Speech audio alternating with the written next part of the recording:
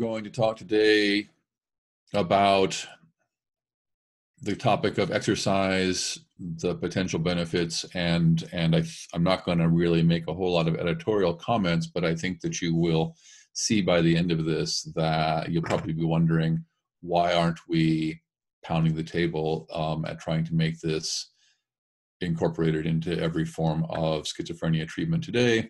You'll see it covers a broad range of symptoms, and hope to get you, I'll review this literature and hope to get you intrigued about it. So I thought I would start off with, I know this guy. I do in fact know this guy. I was talking to him. He knew I was a psychiatrist at some point after chatting with me about many things, and me not even suspecting that this is an individual who would ever have any kind of significant so-called mental illness. He discloses to me that he's been treated for schizophrenia for about 10 years.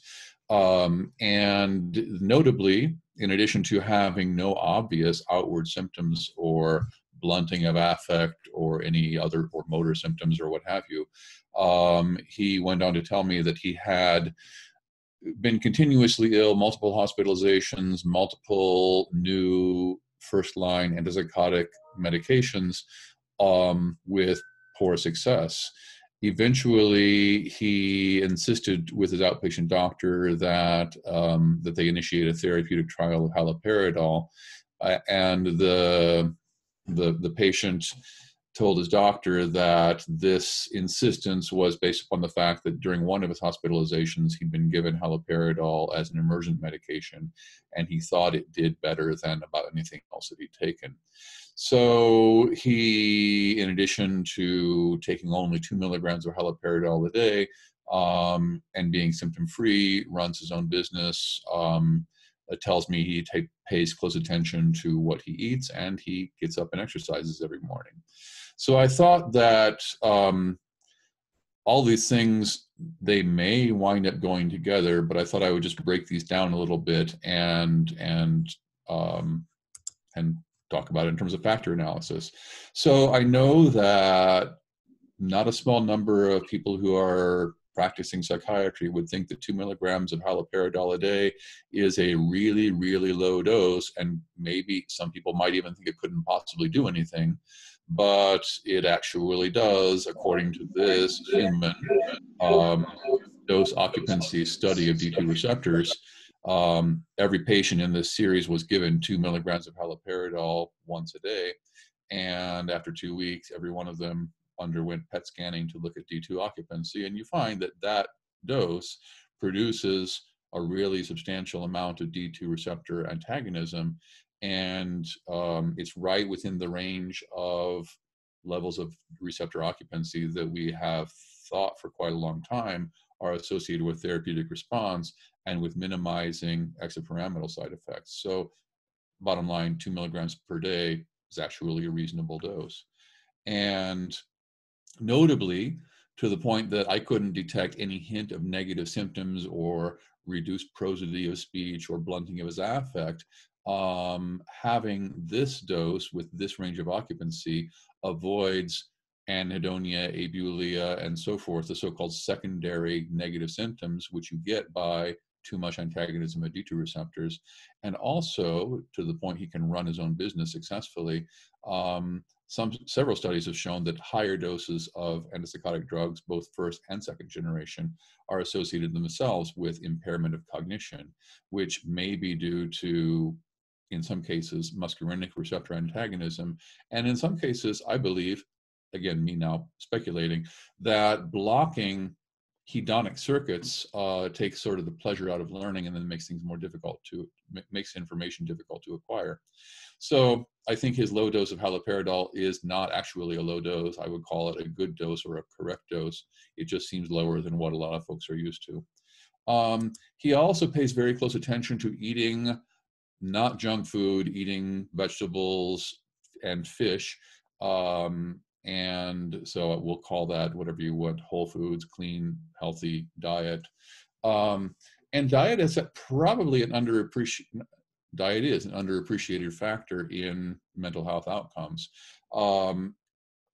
you'll all get a PDF of this talk at the end, and we'll have a full length of references at the end of the PDF. So you'll get the citations for all these things. But if you're interested, a recent publication by Sarniai has reviewed the small collection of studies that point to a probable and in some cases very substantial therapeutic benefit for at least some people with schizophrenia when they're given a ketogenic diet. There's another review article which talks about a signal for benefit, probably again in a subset of people with schizophrenia, who are given gluten-free or grain-free, dairy-free diets. And the grain-free, dairy-free diet intervention is a very old intervention, showing signs of efficacy as early as the late 1960s. And then there's this other old and interesting fact that the prevalence and the incidence of schizophrenia is pretty much the same across countries, but the disability that results from the illness varies significantly across countries. And if you look at the ratio of fat comprised of vegetable and fish sources versus other, you'll find that per capita dietary data account for more than 90% of the variability in disability outcomes. So there probably is something to the package of lifestyle that is labeled healthy eating. And then the third factor that this man disclosed as what he thought was helpful in his very substantial recovery was daily exercise.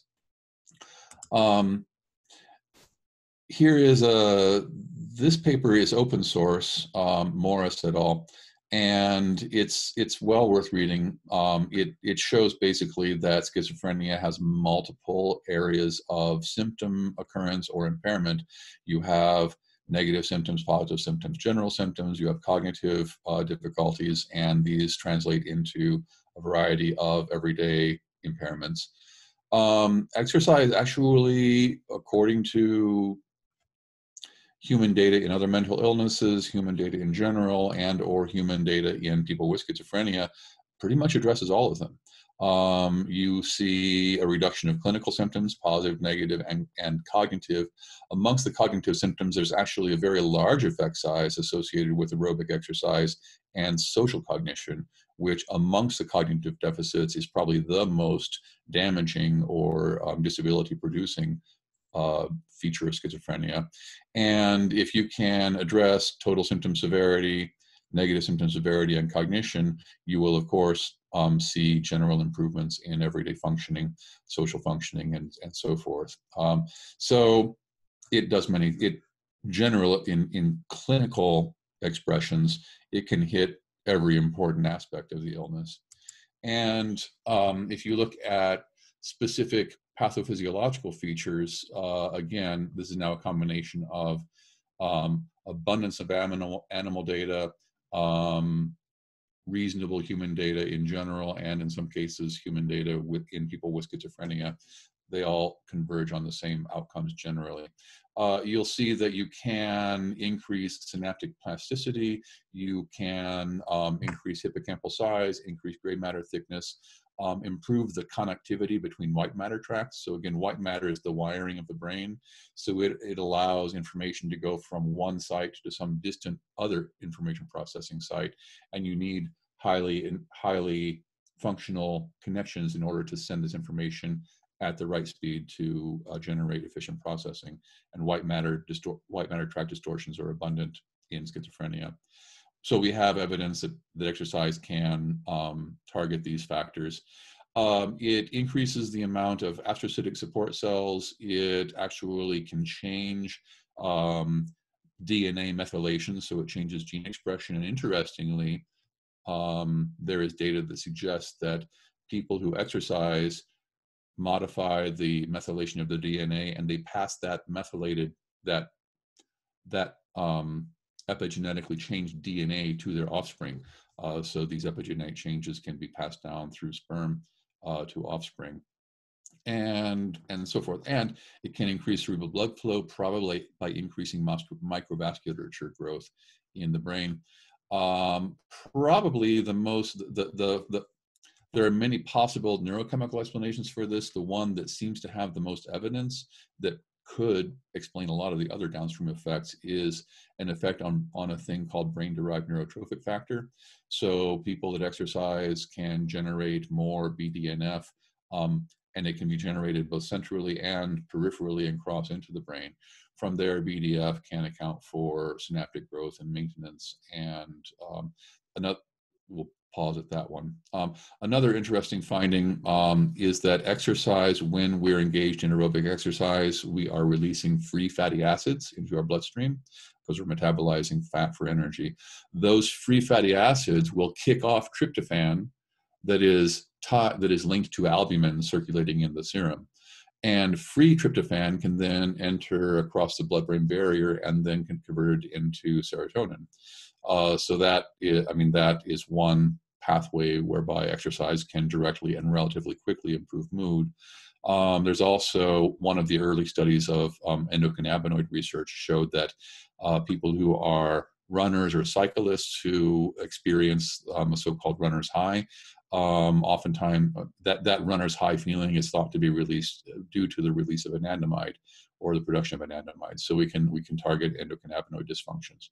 So in the interest of time, I'll just mention one other thing, that a dominant theory about what causes a person to convert from having genetic risk for schizophrenia into symptom expression of schizophrenia, or to cross from prodromal symptoms to full symptoms, is the production of oxygen-free radicals and the generation of so-called oxidative stress.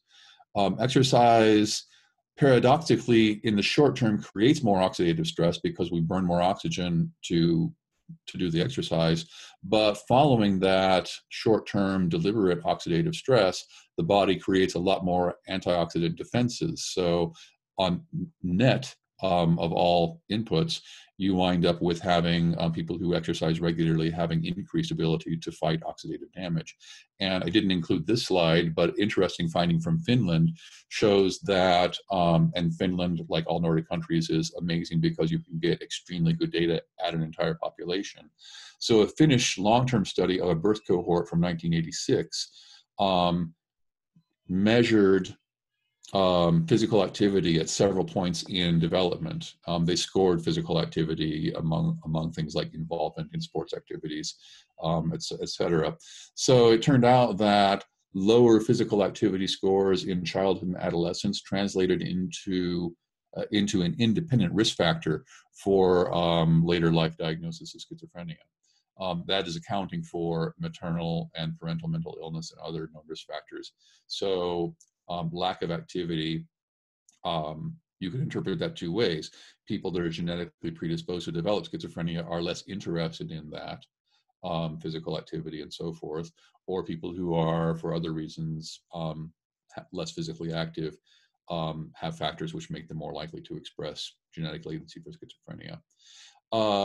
So again, multiple pathways whereby exercise can work to address specific pathophysiological mechanisms relevant to symptom expression. So if that wasn't enough, then putting aside known data on symptom expression and known data on pathophysiological mechanisms, here are some other reasons that a person would want to think about recommending or encouraging exercise. People with schizophrenia have 2 or more fold risk of finding type 2 diabetes in their first degree relatives. So there's a probably built-in component of insulin resistance or diabetes proclivity amongst people who are experiencing prolonged psychosis. With this illness comes higher risk for underactive or sedentary lifestyle. So combine proclivity to insulin resistance and proclivity to low activity with, I read one of Kreplin's books from, her original textbooks. I was amazed what they could figure out in 1919. And Kreplin was citing studies from that era which showed that people with what he called dementia precox burn less oxygen. We would translate that now into having lower basal metabolic rate. He said that this was a very consistent and very profound finding amongst that group of patients. And modern studies have essentially, actually several studies along the way have reconfirmed that finding. A recent example being this one from Kirchek et al., showing that there was of all people that they studied, 98% of them would be categorized as very low resting VO2 consumption compared to age and demographically matched standards. So if you have all these, plus you're having a lower metabolic rate, then of course you have higher risk for obesity, and with obesity comes higher inflammation. With higher inflammation comes a multitude of psychiatric illness, as well as a multitude of physical illness exacerbations, and that could easily contribute to the significantly reduced lifespan that's been repeatedly documented amongst people with schizophrenia. Although the research looks extremely promising across the board, keep in mind that the only people that are studied for exercise are the people that are volunteering for exercise studies. So there's a selection bias at play, and the people that are open to being in exercise research, certainly you could probably have a psychological framework that is different from non-volunteers, and that may translate as well into sort of a physiological difference between these subgroups. So it might not be generalizable to all people with schizophrenia. And the way that non-pharmaceutical sponsored research goes is that you have an investigator or a small team that comes up with their study using their resources. Another group will have another study using their resources. The general theme will be the same, but the details across studies will be sufficiently different to make it a little bit difficult to make broad generalizations. And also single investigator or small group studies necessarily involve smaller numbers of people. So they're not ideal studies in terms of number or methodological consistency, but the results or the outcomes generally are with the result that exercise is good for psychiatric symptoms. But also because of differential methodology, we can't say how often, how intense, how long, or whether aerobic exercise is far greater than weight training exercise or that sort of thing, for example. Having said that, most all of exercise studies in schizophrenia are with aerobic exercise at a minimum of 3 days a week for a minimum of 40 minutes per session. So we have a lot to learn, and there are some caveats to the data, but still, assuming minimal appropriate precautions are taken, you have an intervention which is very low risk, which has reasonable potential to reduce negative symptoms, reduce positive symptoms, improve cognition, improve body composition, improve glucose regulation, elevate a depressed basal metabolic rate, maintain healthy blood pressure, lipid profile, improve where mood is depressed to lift mood, where mood is anxious to calm mood, and notably address social isolation. A lot of people, as you all probably know, a lot of people with schizophrenia are socially isolated. They feel very different. If we were, as a profession, to make this recommendation across the board for patients, probably we would want to do this ideally with a personal trainer or in a group, so that you'll get a person out of their house into some sort of other social environment. That can be a big factor at knocking out social isolation. And exercising in groups or with trainers is a very quote unquote normal activity. A lot of non-mentally ill people do this regularly. So it's a link to quote unquote normal life, again, for people who feel oftentimes very much alienated. So a ton of potential benefits. And I'll leave it at that for you to wonder why we don't do this at scale. And there are some references for the studies I cited. And that's the end of comments on that.